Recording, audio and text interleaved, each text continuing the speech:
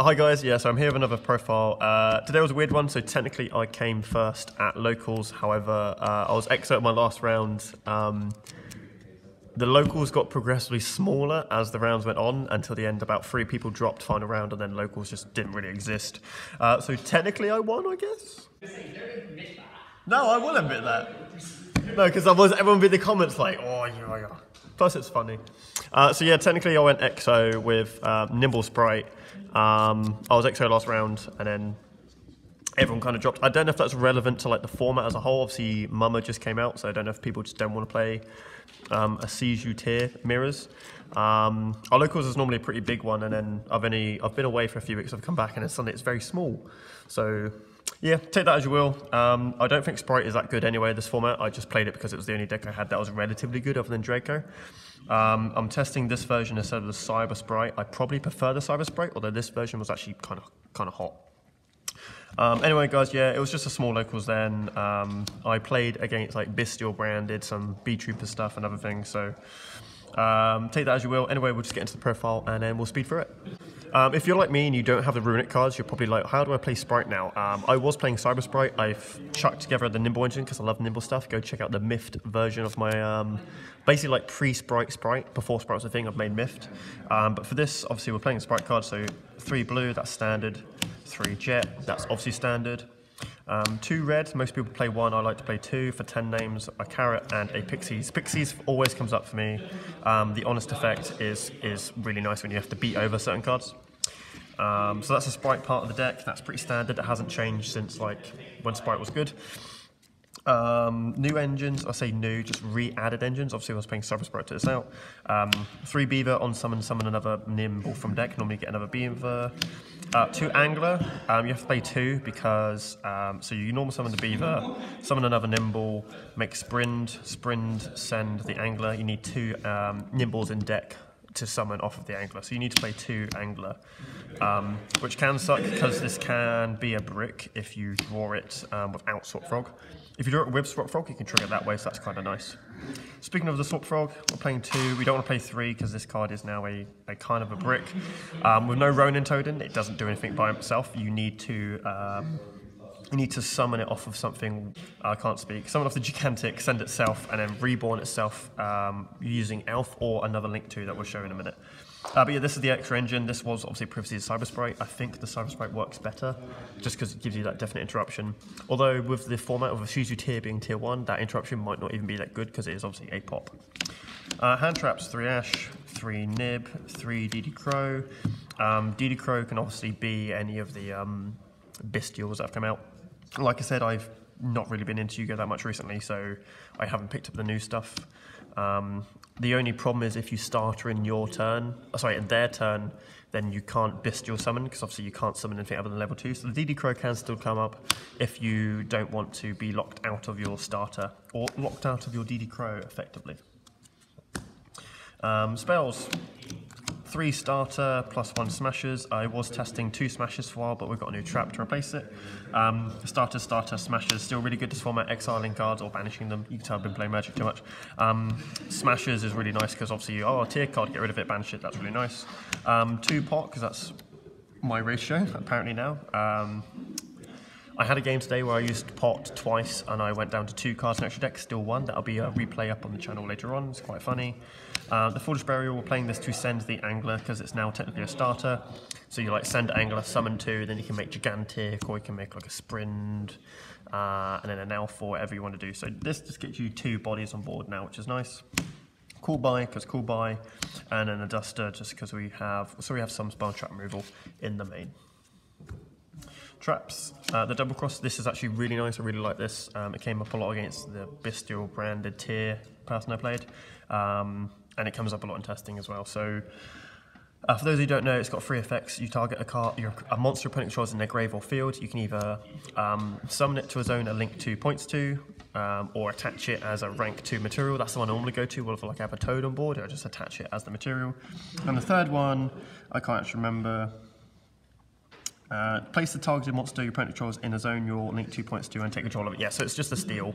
So either summon it from opponent's grave to a zone, steal it from a zone, or attach it as material, which is the one I mainly go for most of the time. So that's kind of nice. Other 3 traps, 3 imperms to round out our hand traps. So we've got 3 crow, 3 nib, 3 ash, 3 imperms. So that'd be 12 hand traps in the main. That's a nice ratio that I like. On to the extra deck. This is where things get a little bit interesting. 3 elf. With the grindy engine, or the way decks now be quite grindy, and you're probably going to mill a lot if you're playing against tier. I really like playing 3 elf because obviously your graveyard is now being filled up. Yes, as soon as you can shuffle back the stuff you're targeting, so that can be a problem, but as long as you play around that right, you'll be fine. The new one, Sprint, on summon, send any level 2 from deck to grave, so you send the Angler, which summons 2 beavers, or etc, etc. The other effect came up today as well, where if a monster is summoned while you have an XYZ with material, you can detach that material to bounce a card your opponent controls, so that did come up. 2 Gigantic to round out the Spright engine. We all know what this card does by now. It doesn't really get big, to be honest, anymore with this deck. The new addition to my version of Spright, some people played this before. This is the other way of making Toad. So say if you summon swap, send swap, and you have 2 bodies on board, you can bounce the swap, link into this, and then this effect will trigger to summon the swap from grave and the swap from your hand and make Toad that way.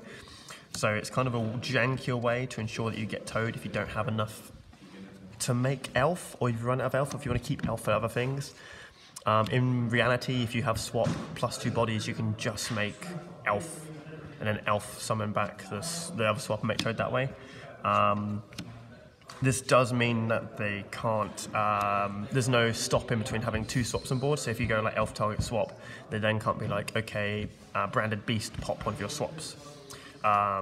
So they have to pop this. It forces that early, I guess. It's kind of nice. Also means you can keep your elf for everything. So say if you're late game, you can be like elf summon back, la la la la la, and then later on be like, boop, okay, now I'll make another Toad that way. It's okay. It's great-ish, I guess. 1 dark, just to snipe things your opponent's grave, because obviously best deck in the format is now dark. Unicorn for problems. Borosword. Borosword's really nice. Because obviously previously elf says it can't be used as snake material. Any 2 monsters now makes a Borosword, because you can go level 2s into Sprint and Angler, summon 2, make a Borosword. Which did come up today for me. That's really nice. I like having an OTK potential again in Spright. Toad. It's Toad. You can use this to add back the Beaver. Beaver doesn't say from deck, it says from deck or grave, so you can recycle a level 2 engine that way. Omnibaro got a rarity upgrade, so we're playing that in Ultra. Sky Cav into Download into Zeus for your going second plan. I feel the deck is actually kind of nice in a vacuum. Like, it's got a lot of good cards. It's still very, very consistent. However, with the new format, it just doesn't really have a place, unfortunately, unless you're playing like the Runic version, which potentially can be the best. I'm still going to play it. I'm not going to buy Tier or Bestial. I'm going to play this, and I'll see how we do the whole time. Side deck, 2 Twin, 2 Cosmic, 3 Mine, because we have to have a backup plan. 1 Pank, because it's Droid going second. 1 Resonator for life points. 3 Evenly. Tier don't really make that many negates, so you can drop an Evenly on them, that's kind of nice. And then this was normally an anti-spell, so this would normally be anti-spell to stop things like Dark Ruler and Super Poly and stuff going second. But against Tier, if you drop this going game 3, you're most likely going to win, because if they play, it's like Maxi, if they play, you're going to get out the win, because it turns so long, and they summon so much, you're probably going to win that game if you play into time. It's not a very fun way to play, don't recommend it, obviously don't stall. Play normally, but if your game ends up going into time, then this should hopefully get you the win, because you'll be like 8k above them if they play out their full combo. The other day I dropped this at another locals against, I can't remember what deck, but I ended up going to like 36k.